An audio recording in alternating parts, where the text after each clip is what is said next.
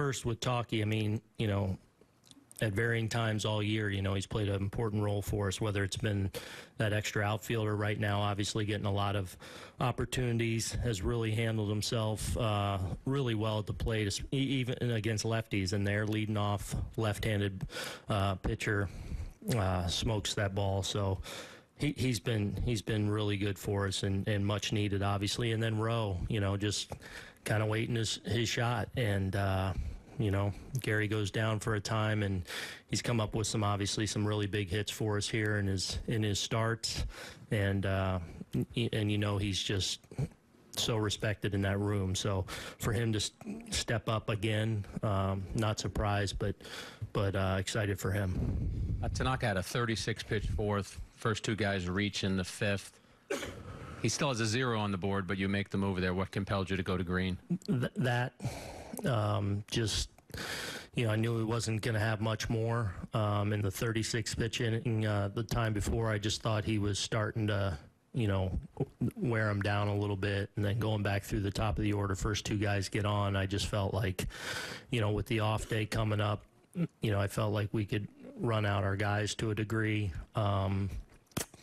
So yeah, it was just the difficulty of the last 40 pitches for him that made my decision. I know you're still digesting this win, but the trade deadline passes with no additions to the 25-man roster. You've said the last few days, I'll go to war with these guys in that clubhouse. Now that the deadline has passed, your thoughts on no additions? Nothing changes there. Just in there celebrating a win with those guys and looking around the room and know we've got everything we need to be a championship club, and that doesn't change. Have total faith in Brian and their staff, and in that they're going to always do what's best for this organization as far as whether that's short-term, long-term, all those things. So the fact that something didn't happen, it means it didn't match up. So we're ready to roll and move forward now, and now that this day is, I guess, officially behind us. Dan, to the right. The Astros picked up Greinke, so they have a pretty formidable top three. Is that something that you think about? I know your mind is on day-to-day, but there's also October ahead of you. Yeah, I mean, that's, hopefully we're in a position to be playing them in a meaningful game, maybe. You never know when you match up, but obviously he's a really good pitcher and helps their club, certainly. But we know we can go beat anyone, and that's, nothing changes there. Anthony, do you have a question? To the right here, John.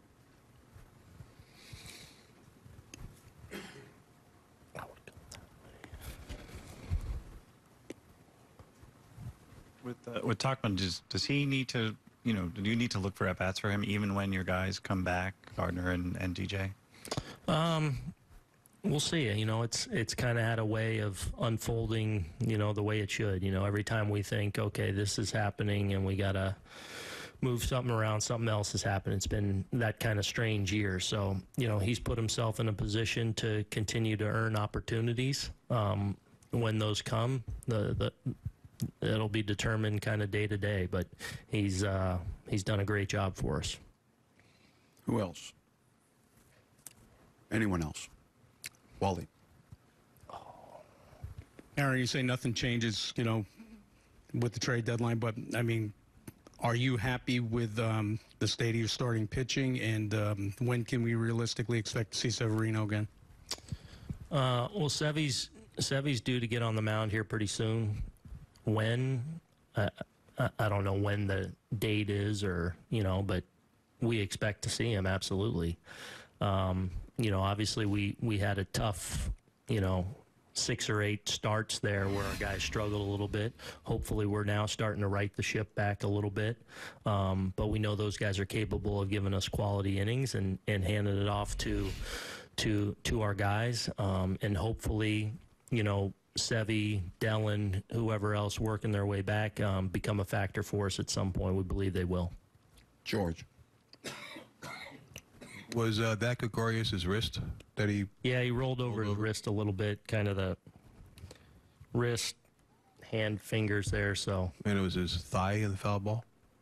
it was just above the knee that he fouled it off. He's Yeah. obviously he's okay. I think he's okay, but he's tough too. And the play with Urshela on the overthrow from Hicks, was that? He banged his knee a little bit, and but then as the game went on, I thought he actually was moving really well, and obviously made a great play there in the ninth, and thought he was running well. So I think it was just something temporary that kind of jarred him.